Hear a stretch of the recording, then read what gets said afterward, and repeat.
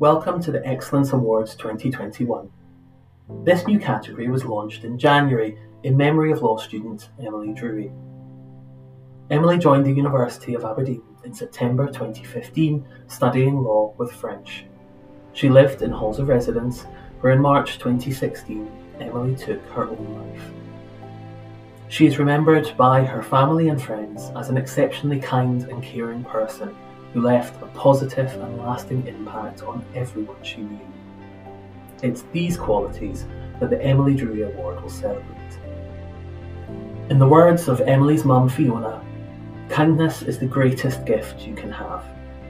It's transformative and often underestimated.